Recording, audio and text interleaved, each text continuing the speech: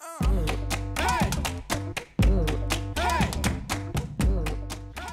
gonna try to answer these questions here in my dressing room at work, and so I'm gonna have to kind of keep it quiet. So I hope you can hear me, and I hope it works doing it like this.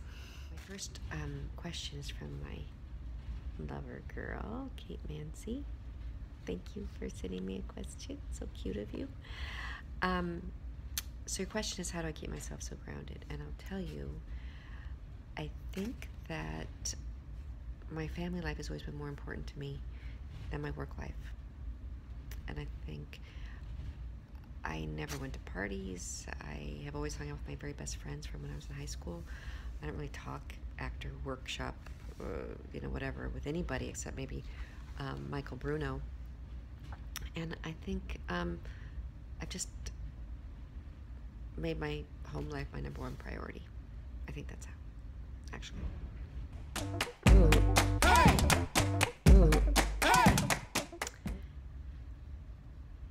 I think it might be that even when things are crazy, things always get better.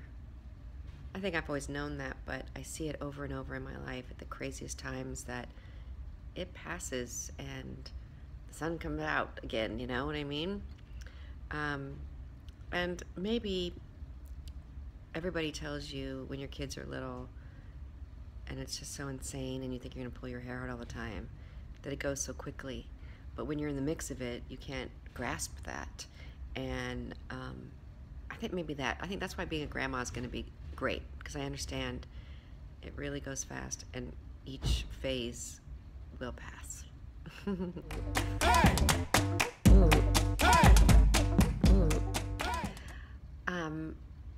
I would say something that happens in my life a lot that I think, well, I don't think I think about it when it happens, but as I sit here reflecting on your question, I think I'm a good cheerleader for the people in my family and the people around me, and I'm lucky that I have a very happy disposition, but I also am lucky because I see the positive in almost every situation.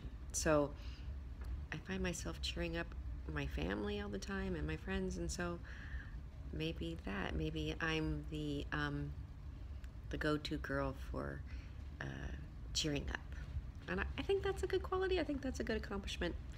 That, and my other accomplishment I really like is being a pretty good cook, entertainer. Especially party thrower. I always say that our family knows how to throw a party. Is that something I should be proud about? I think so. I think I should.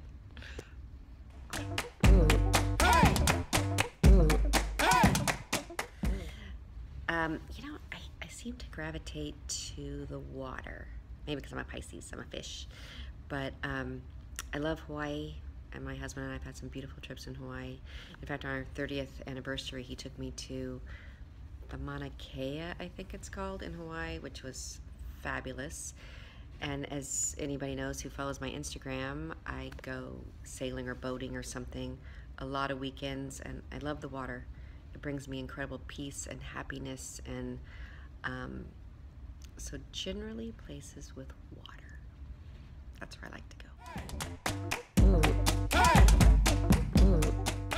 We don't try to make each other laugh in scenes. It's actually the opposite. We try not to make each other laugh in scenes because, well, especially here, because we shoot everything so fast. So nobody has a sense of humor about us taking more time than we should. So that's out.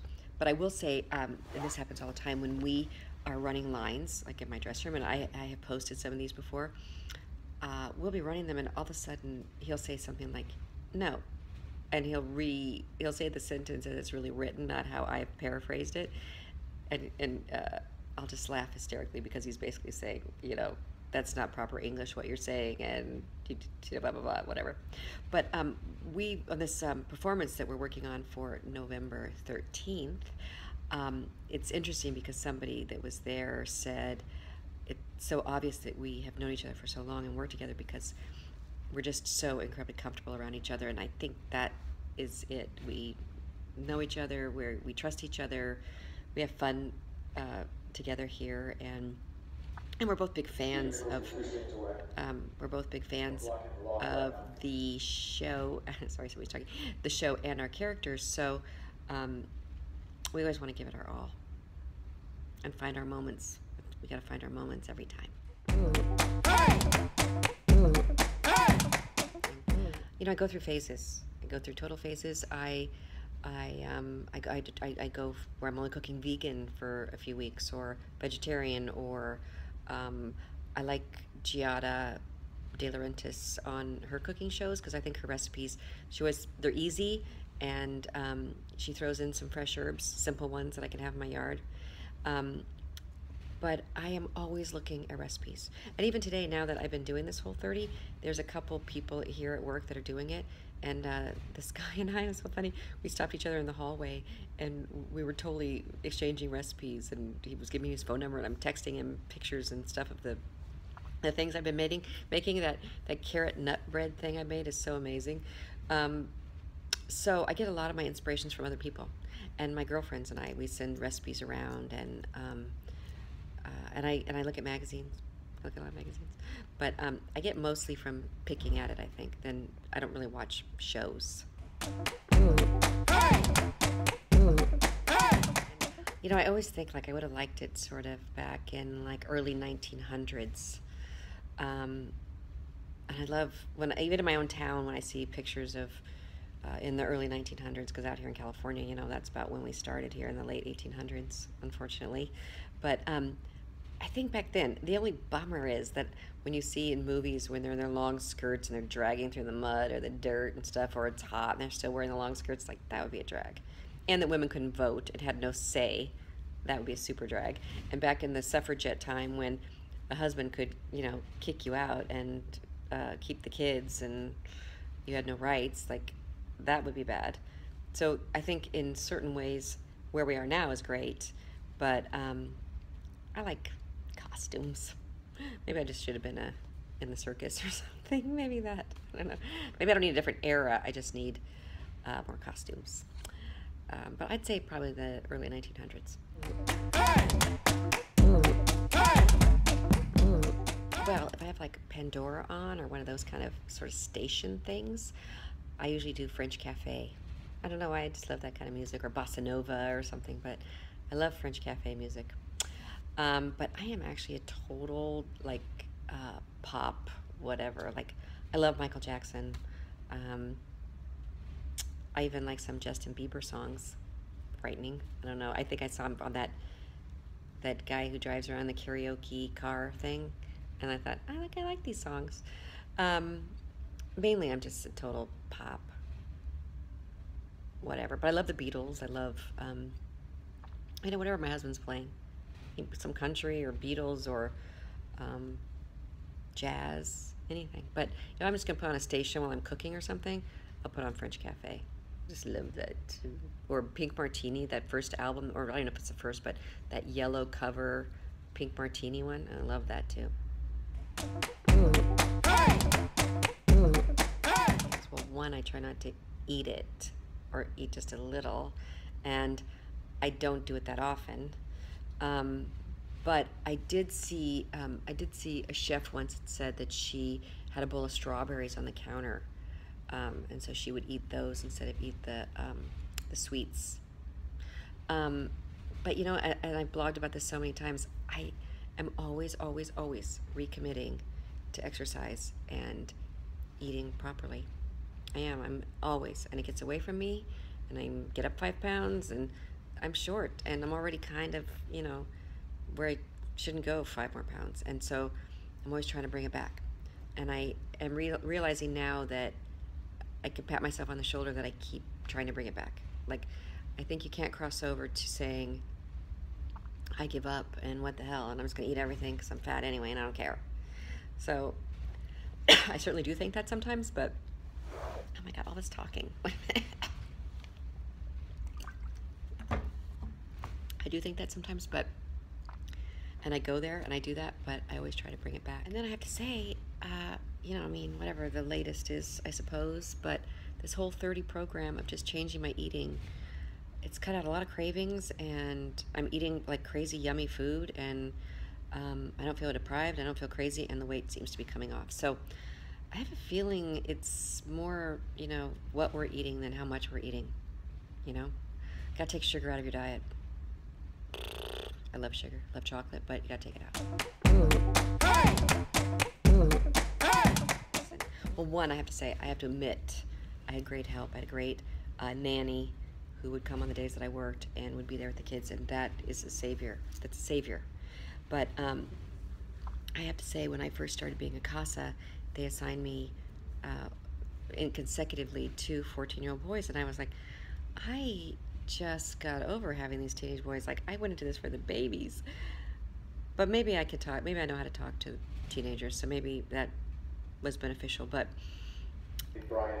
I know that at the end of, sorry, I know at the end of, I'm going to try to talk over that. There. I know it's too hard. It's so loud in my room. I'm sorry. So when they were, when my last one, and he's a doll baby, but when he was just about to go to college, my husband and I were looking at our watches saying, how much longer? I think it's like pregnancy. At 9 months, you are so ready for them to get out. And I think that high school, it's like that, and it's set up like that in nature to, you're over them and you want them out. You got to kick them out. I mean, it'd be hard to kick out your, 1-year-old, but by this time, it's like independence for all necessary. And I will tell you, I don't drink during the day because I always feel terrible. I'm kind of feel like if I have to start my drinking and continue it. I can't have some cocktails in the afternoon and then go do something else. I never feel well. But I will say, if I am ever in like Hawaii on the beach, I'll order banana daiquiri. Because for me, some reason that feels like a vacation.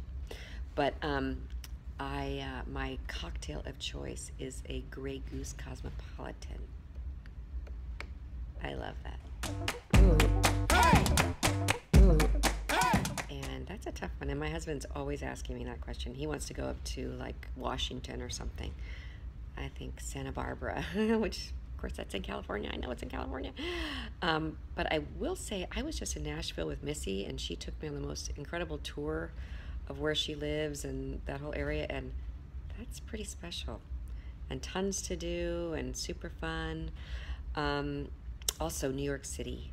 My mother-in-law is there, and she worked till she was 80 probably, and she ballroom dances 4 nights a week. She goes to the theater, she goes to the movies, she goes out to dinner, she goes to lunches.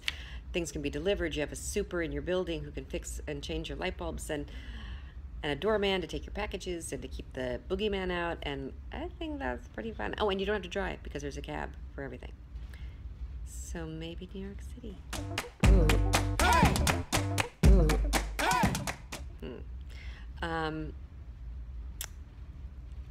Gosh, I don't know. And my husband and I have been together 35 years, 36 next month. Together 36, married 31 next month. I will say to ride the wave is part of it. To not just want to jump ship when things get out of hand and things aren't going well. And sometimes that goes on for way too long. But to always bring it back. I think for us, we were lucky because we had, I always joke, but this is true. We met and it was love at first sight, and I think we always had that, and we do have that now, and we have a strong foundation. And I think as we get older, we really appreciate each other more and more and more. And also when we were married, we are married, but when our kids were growing up, I always thought that nobody would love my kids more than him. So we're gonna remarry or something. I mean, I thought I was getting divorced or anything, but but mainly just to try to communicate and keep the communication going, because I'll tell you, if you fall asleep at the wheel on that, that's a disaster. But if you can hang in there and try to work things out, if there's some rough patches, I feel like we're in the glory time now. I mean, I think that now we're just enjoying the gravy. Our kids are grown, everybody's happy, everybody's doing well, everybody supports themselves, everybody doesn't live with us, they all don't live with us, and we really enjoy being together. We spend all of our time together, and we really like each other. But we also paid attention to each other, and we had date nights always. We always went out on Friday or Saturday night, and we took time to take trips together, and we paid attention and didn't lose sight of each other. And that has paid off big time. I was actually in a play when I was 19 at a place called South Coast Repertory Theater that's in California, and he was visiting a friend whose girlfriend was in the play. She brought him to the play and introduced us, just at a lunch or something, and it was love at first sight. Absolutely, 100%, I would say, for both of us, and he says that to people too, so I imagine it's the truth. Although I did just say in that last thing, I believe everything people say, but no, I'm kidding. Anyway, it's funny because a lot of people that were at that play, the next play I did after that was the first Christmas Carol they did at this theater, and then my niece ended up doing that play a million years later, and like 23 years later or something. And so my husband, we took our kids and we went and saw her in it, and some of the same cast members were in it. And it was so funny to be there where they had seen us all meet when I was 19, and we were back with our 23-year-old kids and stuff. Like, it was crazy. But we had like a couple dates. He went back to Chicago where he lived, and I flew out twice to see him and then moved there. So all within 4 months and a couple dates, I moved back to see him. I moved back there to live back there in Chicago where he was. And then we were there for about a year and a half, and then we came back to Los Angeles, and then we've been here ever since.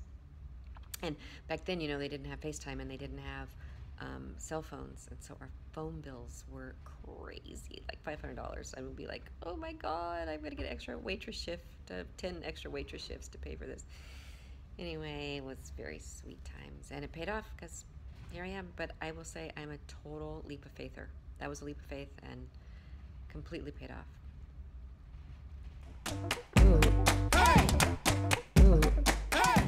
Gosh, I think I have 3. I love Christmas. I love Christmas because I love everything about Christmas. I think it's just so much fun.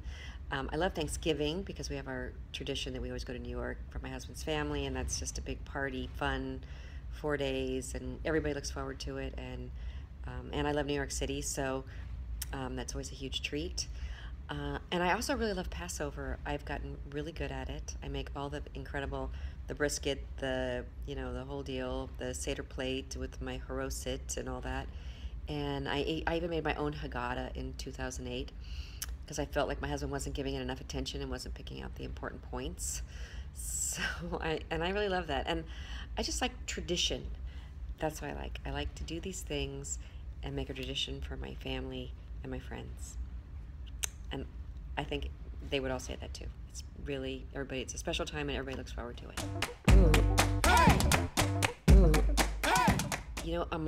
When I'm working, the work weeks, it's very hard because I have so much memorizing that I don't really have time for anything. I'll work and go home and spend the whole afternoon and evening memorizing because we just do, one take. We get here, we do hair and makeup, and we walk out and we do one take. So you got to be on your game. But if I have a time when we're dark, I will totally read a book. Or if we go on vacation or anything, I love reading. And I have a Kindle, but I have to say I love paper books, hardbound books, whatever, books with paper. But I love that. I don't do much like marathon TV watching, but I do love to read great books. And I always read at night before I go to bed. I last about a page because I'm so tired, but my husband will often read to me, and I love that. He reads to me a lot.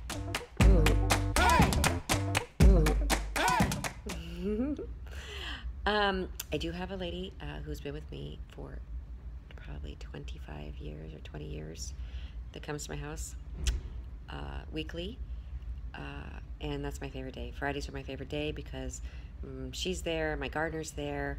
I'm usually out in the garden with the gardener, and I feel like it's spring cleaning every week. But other than that, I do it, and I do go to the market, and I do keep my own house. And I was my mom's housekeeper, which was actually kind of a blessing because I really know how to do it. I was the best, if you know this about shag, you used to have to rake the shag. I was the best shag raker. But anyway, I do it, and I do all that, but I do have a little help. And I will tell you the answer to that is Yes. And there've probably been three, I think 3 big ones in 30 years where I didn't talk to him for like a day or something, but it doesn't last but a second. We're good friends. But sometimes, you gotta have a blowout once in a while, right? A little bit. But we always come right back around to, we clear the air and we come back to solid ground. Ooh. Hey! Ooh. Hey! Ooh. Okay.